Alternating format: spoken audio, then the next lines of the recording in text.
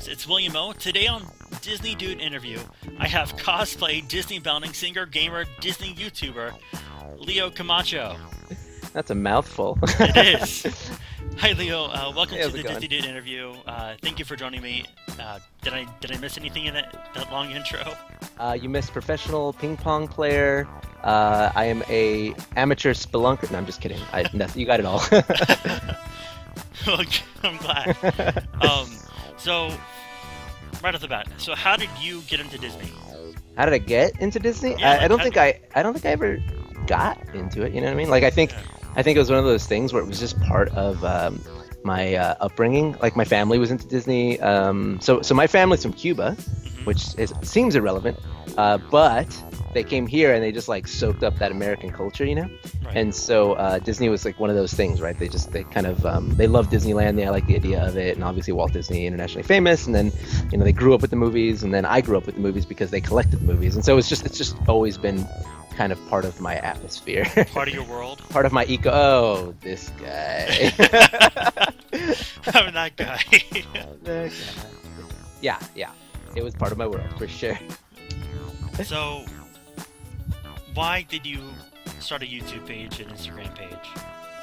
Well, actually, that's kind of funny because it is Disney related. After I'd filmed this Little Mermaid YouTube video with Tracy Hines while I was Prince Eric, and we became really good friends after that. And so we started working together. And then Tracy started filming a series called Hipster Mermaid, where I play Derek instead of Eric. And and we were at the beach filming episode 1 actually. And she was like, "All right, everybody, get in the shot for an Instagram picture." And I'm like, "Oh, you." It was relatively, I guess, up and coming at the time. She's like, "Oh man, you got to get on there. It's like the hip new thing." And I was like, "I don't know." And she goes, "Leo, I'm telling you, like, this is perfect for you. Just get on Instagram." I was like, "Okay." So I was like, "Well, you're in a mermaid tail, so I'm gonna take a picture of you, and that's gonna be my first Instagram picture." And sure enough, I just got addicted to it, and that's actually where, of all of my different pages, my Instagram following is probably the strongest, oddly enough. And so that's how I got into that. And originally I wasn't even planning on it being Disney. It just seems to be that's what resonates the most with the audience that tends to follow me. A, because they associate me with like the Little Mermaid and Tracy Hines and all this Disney culture. But B, it's just really, really popular right now. Like Disney's so popular, so that is why I kind of stay in the Disney sphere a little bit now. When it comes to YouTube, I had actually been hosting like streaming television shows about video game culture for a long time. Actually, video games is what I originally wanted to be known for and into the most. I used to do video game journalism, and obviously I do video game art, and I hosted shows about pop culture centered around video games, movies, and comics. And along came Disney, and so it just sort of naturally shifted. And I try not to make all of my YouTube about Disney, although it is certainly Disney centric. But yeah, that's kind of why it dominates my social media. Did you ever think you'd be this popular? No. Are you kidding me? Anybody? No. No, I don't think. Well, some people. Justin Bieber did, right? Like he had an entire movie about him saying, like, "I'm gonna be famous. I'm gonna be famous," and that's why he's a little bit of a, kind of a jerk face, kind of a big jerk head. Thanks for keeping it PG. You know how we do. Yeah. I heard you sweating over the microphone. You're like, "Oh no, don't say it." Don't. So, what is your favorite video that you've made so far? Well, for my channel or for others? Because I'll be honest. Well, for my channel. My favorite video, that's kind of hard. I really liked filming the Spider-Man video I did because I'm not actually in the suit unless I'm singing, but my friend who has a similar body type put on my Spider-Man suit and was doing like parkour and backflips and stuff off of buildings, and so it's like so cool to go out in public and film him doing that sort of thing. So that's probably that was my favorite video to make. But my Darkwing Duck cover is probably my favorite video that I've done. I don't know, it's just something about that video. It was my first time singing on camera, so I was super shy about it, and it was fun. Thanks, man. I had to, when there's trouble, they double you, and then I rocked it. But it was cool, like putting my friends together and arranging that. And some kids actually confuse them for Perry the Platypus. Oh my gosh, I know, man. I went in that costume, that Darkwing Duck costume, to Mickey's Halloween party. And people were like, "Perry the Platypus!" And I'm like, "Oh no." You I'm like, are the fly on the windshield of justice, okay? That's right. I am the wrong phone call at 3 a.m., okay? You are Darkwing Duck. Alright, so I know you explained this many times before, but can you explain the difference once again between Disney bounding and cosplaying? I'll explain it as many times as I need to. So people understand, man. So Disney bounding cosplays. Cosplay is very distinctly wearing costume clothing, in order to resemble characters, right? Accurately, right? As accurately as you can. Possible. I mean, within reason. But yes, it involves wearing wigs to mimic that character's hair and hair color, and sometimes involves armor or clothing that is not natural to the year 2015 or a reasonable number of decades near it. So. It's not normal clothing. It's costume clothing. It's very, very particularly costume clothing, and it's very obviously so. Disney bounding is the complete opposite. It's completely regular clothing that is modeled after, styled after, fashioned after, and color matching sort of Disney characters. So the idea is, if you wouldn't wear it out to go to the grocery store, then you wouldn't. Then it's not Disney bounding type of thing, right? Like a wig is kind of where it blurs the line, and people call it cos bounding now. That's like the term. But like a wig isn't normal unless you normally wear wigs, right? Or like 14 belts unless that's your style. But red pants is okay because they sell red pants in H&M, right? A blue shirt is okay, but not plate mail. That's not exactly. It's those kinds of differences. So it's subtle. It's supposed to be something that you would glance at somebody and say that they are embodying that character, as opposed to they are emulating that character perfectly. So, yeah, that's the primary difference, I'd say. I gotcha. It's making more sense now. Yeah, exactly. That's exactly right. So, okay, I watched your video about Big Hero 6 in the contest. Can you tell me more about the Steam videos that you do for Disney? Yeah, so Big Hero 6 was the first one. So it's currently Steam video, but there will be more, and very soon, I'll tell you that much. But essentially, that was a really cool program that I got looked into, and so I work for a company called X Prize, and we do these competitions, incentivized competitions, where we offer large prize purses to solve global challenges. So, for example, we have a $30 million competition to be the first robot on the moon, commercial robot on the moon, because governments have landed there before, but the private citizen has not. And so that's kind of what we decided to. So here's so this is sort of what we did. They're like, Leo, you're the Disney guy, and we have this awesome, scientific atmosphere here at work. We do these great things. We're trying to educate the public, but we really want to tap into kids, and we want to inspire them to be the engineers of tomorrow, and to kind of start thinking about these technologies now, because their creativity is the strongest kind. So how can we reach them, right? So we've been doing some education programs in robotics, but they said, since you're the Disney guy, why don't we pitch Disney? They've got this movie coming out, Big Hero 6. It was very early on in development when we first started talking. And they said, yeah, well, why don't we pitch them? They liked the pitch.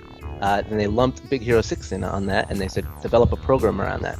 So we did. We came up with the Big Hero 6 X Prize Challenge, and the idea was we were asking kids to create a video that would show off some technology that they had invented, right? Any way that they could. And we had kids from all over the was it world or country? I think it was actually only the country. We tried to make it global at first, but it was just too cumbersome. We couldn't handle that in the time frame that we had, so we just made it national. But we had kids from all over the country submit their ideas, and they truly invented these things. It wasn't hypothetical, it wasn't theoretical. Like, they physically made everything that they were talking about. And in the end, we had a ton of submissions, but we chose 6 because the idea was we wanted the real life Big Hero 6, right? So we took 3 kids from the younger age bracket and 3 kids from the older age bracket. And the things they come up with, man, would blow your mind. One of them was a 3D printed football that could pop open, and inside was a respiratory mask that you could lob into a second-story window as a first responder to fires. So if there's a fire on the first floor and you're trapped on the second floor, by the time you realize that there's a fire, it's probably impossible for you to go out, right? You can't go down and out. And so you have to wait for the fire department to come up with a ladder and get you out. But as a result of that waiting, the majority of deaths that happen from fire are not actually from burning. It's from smoke inhalation. They just die because they can't breathe.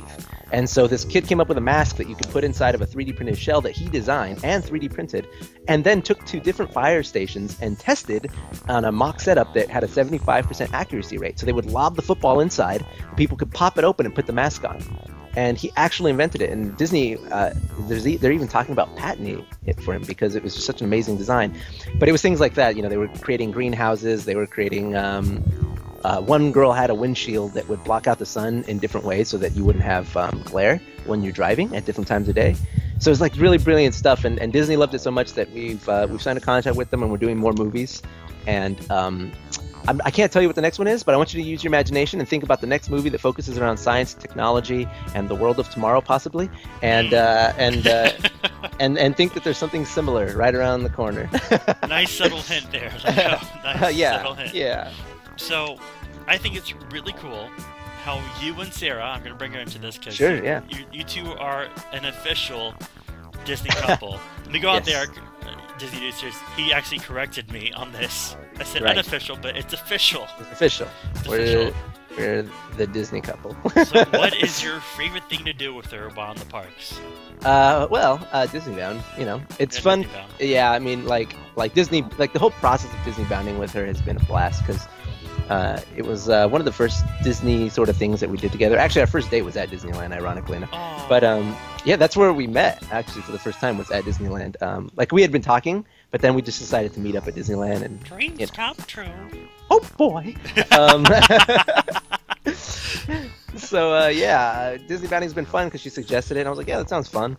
But it's cool because, you know, like we prepare the costumes together, we plan it out, and then we go to the parks and it's fun, and then we do photo shoots and it's fun to mess around with each other and find the spots and like get each other into poses, and we've learned so much about how we like to be photographed and like the best angles, and we break it down to like a science at this point, and it's always a lot of fun. I'll leave the science to you, so because again, you know all about science. That's right.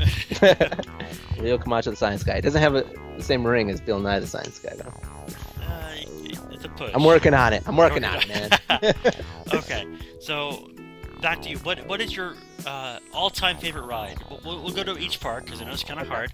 Okay, starting off with the original Disneyland. What's your favorite ride? Haunted Mansion. Well, Haunted Mansion. Haunted Mansion is probably my favorite ride, but Jungle Cruise is a very, very close second. I just really appreciate that ride. I was also a skipper for about a month once, so you know, it has a spot for me. But there's something about Grim Grinning Ghosts that I'm really into. What? Okay, since you're a skipper, what is your favorite one-liner from the Jungle Cruise? Man, that's a good one. So there's this thing when you're on the boat at night.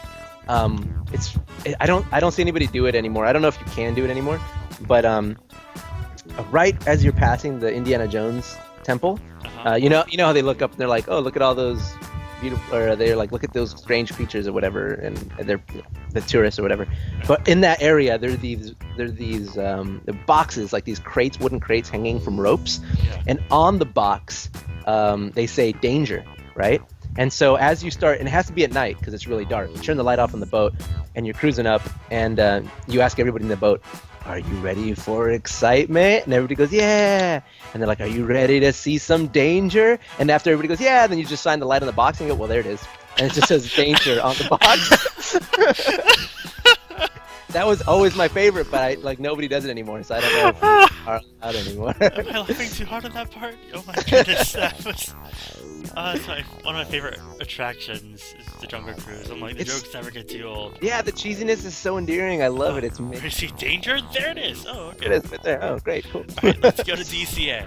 DCA, Tower of Terror. Okay, for some people who don't know DCA, that's Disney California Adventure. But anyway. The lingo, the jargon, the inside, the knowers. Yeah, I think it's Tower of Terror, probably. I think it's just such a... it's like such an encompassing ride. Like the atmosphere of it is really believable, right? Like you really get kind of wrapped up in that world, and I really enjoy that. And I feel like you guys have more Easter eggs over there in DC than we do in Orlando. Like, yeah, but your ride is better. I've been on it over there. It's better. like you have an additional part of the ride that we don't have that is the most magical part of the ride. Oh, the like, fifth dimension? No, yes, the fifth dimension. When you move out of the elevator, yeah, and there's no track, and it's just like, what? How are we? Yeah. Yeah. That's way better for sure. Okay, we talked about rides. What is your favorite park show? We'll go to both parks again. Magical Map for sure. Magical Map. Yeah, I'm a big Magical Map fan because, first of all, when it's hot, it's the shadiest place to be, and you never have to wait in line, so that's nice. And then the show's just fun. Like, it's easy to get in and out, and it's just a good show. It's fun. The music's great, and also it was like a cool moment when I saw it for the first time, and it made an impact. So I just love seeing that show. We see it a lot. Are you happy to see Stitch? They finally brought Stitch back. Yeah, they brought Stitch into it, and actually, it's cool because the first time I saw the show, there was no Stitch, and I think I saw it like 3 times without him, and then or two times, and then he came on. So I got to see both ways, and having Stitch is way better. Well, how about DCA? DCA. Does it have many shows there? Yeah, they have Aladdin, and that's a good show. Yeah. That's a great show actually. But they also have World of Color, and I'm sure they have a number of other ones. But I guess Aladdin on that one. I always thought that. Calafina, whatever her name is, Whoopi Goldberg played it. I've never seen that. I only saw it on YouTube. I heard it existed, and I had no desire to go. Oh, they also have the Bugs Life show, but I never. I mean, I see it from time to time, but it's not my thing. I like it. It's a TV bug. Yeah. Okay, so those are fun questions, but here's some real fun Disney questions. What is your favorite movie? We'll go animated, live action, and Pixar, because I feel like those are 3 different categories. Yeah, that's good. Animated is. I always default to Aladdin. I just think that's my favorite Disney movie. Because there's so many. I don't know. It was like the first hero that kind of, I could. I don't know. Sort of I connected with him. He resonated with me, and also like I felt like I could be Aladdin, right? There's something to be said. You are now. Because... Well, now I literally am. I must have hit me psychologically deep, man. No kidding. But I think that's probably my favorite Disney movie. I mean, there's some close seconds in there, but that's probably number 1 for me. Okay. Robin Hood's really up there for me, and so is I really like Lion King, obviously, but and Little Mermaid's not so bad. You are not a Disney fan if you don't like the Lion King. I'm just. Yeah, you are not a human being if you don't like the Lion King. You went far. People not one. I'm owning it. Live action. Live action? Man. I don't know. I guess I never. Pirates of the Caribbean is probably my favorite live action Disney movie. I've only seen number 1. I'm really? Guy. Yeah. Oh man, because see, like people give number 2 a hard time. Number 3 is horrific. I mean, it's truly an abomination of film. But number 2 is actually not that bad, and Davy Jones is one of my favorite cinematic villains of all time. Because Bill Nighy he killed it. But I really, really enjoy that movie. But I guess Pirates is probably my favorite live-action Disney movie, I would say. Because I was, like, obsessed with Jack Sparrow, and I even cosplayed him. And actually, when I started doing birthday parties, I did it. There was a short stint when I did birthday parties. I would do it as Jack. That's how I got into it. So it was fun. And then Pixar. Pixar is WALL-E. Oh. Yeah, WALL-E. Yeah. Wow. Yeah, I don't know. That movie's just so cool to me. It's just something about it. How the first, hour there's no talking and you still know what's going on. Yeah, that's the whole thing is that movie is truly an art piece to me, and that's why I enjoy it so much. And also Peter Gabriel's song in it is killer. I love it. Oh, love that song. Okay, I think you already answered this question. Favorite Disney character is Aladdin. No, not Aladdin. No, I love Aladdin, but my favorite Disney character is actually a tie between Dodger and Darkwing Duck. Those are my 2 favorite Disney characters. Oh, Dodger. Yeah, Dodger the dog. Oh my goodness. Okay, what is your favorite Disney song? Oh my god, I was literally having this conversation the other day, and I always. What do you go to? Like my answer, I think my default answer for this is probably "Go the Distance." I can go the distance. Yeah, man, that song's so good, but there's just a lot of good ones. But I think probably "Go the Distance" is my jam, my jammy jam. It's mine too. Two Worlds is also it's a tie with Go the Distance. Two Worlds from. Oh my goodness, Tarzan. Tarzan, yeah. Okay, those are my 2. Those are my 2 jams. 2 worlds. Yeah, man, I'm a big Phil Collins fan. Okay, so if you could create your own ride or show, what would it be? Wow, Jesus. It's hard. I know it's hard. If I could, well, you know, okay, go ahead. Tell me your story. One time I got from another interview a Hercules ride, and he said go the distance, so that was kind of fun. Anyway, that would be an inspiring ride. Yeah, it would be. When I was a kid, it's funny because this is actually becoming a reality. When I was a kid, oh, I have an answer for you. Anyway, okay. So when I was a kid, I always would sit with my neighbor who ended up becoming my best friend. The way we bonded was we would sit and go, wow, what if they turned Tomorrowland into like Star Wars land? And we sat there and we would plan all the rides out. This is like prequels, so there was no episode 1, 2, and 3 yet. And we planned like this whole theme park of like a section of Tomorrowland that was devoted to Star Wars, and that would I always wanted that to happen, but now I'm a little nervous about that happening because it's not the same brand that it used to be. But if I could design a ride, I've literally wasted an entire workday on GChat talking to one of my friends about this. It would be, and I know that they're building this in Hong Kong currently, but it would be a Tron Legacy ride. Okay, now stay with me. It would be an indoor coaster, right? And it would be a racing coaster, like you would race the other. Yeah, they would be light cycles and you'd race, right? And it would be like the kind you'd like strap into and just dangle, but it would be dark, kind of like the Aerosmith one, but with light cycles. And then as you're going, like the different video game themes would be like around you. So you'd go, like through the legs of the. Oh my gosh, I'm totally blanking out. What are those things called? You know what I'm talking about. Yeah, I know what you're talking about. Ships. I'm just totally blanking out on what they're called. But yeah, you do that, and then you'd like be on different parts of the grid. You'd be competing with the other cycles, and they'd be zooming by you. Or in the tank game, you would just see them shoot. Kind of like a mixture. I mean, in Disneyland Paris, they have the Space Mountain ride is indoors, and it has like asteroids. So it would be a combination of that with Aerosmith, and that would be like a Tron indoor fast coaster. I think that would be awesome. That would be my ride. I would ride it. Yeah. I would ride it. Thank you. Good job. All right, this is just a bonus, just for myself, and I think it's fun. I watched your impressions video, and would you be up to doing a speed round if I name the character and you say the first thing that comes to your mind? I can try. Sure. Okay. Yeah. Try. It's fun. Goofy. Oh, I don't have a Goofy. Gosh. That's what I have. Mushu. Mushu. Eddie Murphy. Yeah. This guy's got him scared to death. I'm so terrible at it. It's fine. It's just Darkwing Duck. I am the terror that flaps in the night. That's your best. Yoda. Chocolate bar. I've never seen one of these. When he sees Luke's candy bar, and he's like so impressed, like, ooh, delicious. He's like loses his mind over a candy bar. Chocolate bar it is. And then, but there's two Yodas, because there's like, oh, Yoda, take you to him, I will. Right, and then there's like once he stops playing around, he's like, no, he's not ready yet. He gets like super serious and super dark. I'm like, I like that Yoda. The dark. Yeah, anyway. dark. Becky. Oh boy, maybe Master Jens, it'll make me a map maker. Not bad, pal. Not bad at all. Oh no, don't poop on the rug. Wait a minute. Wait a minute. Did you just go there? Oh. So, and then Dopey. Dopey. Oh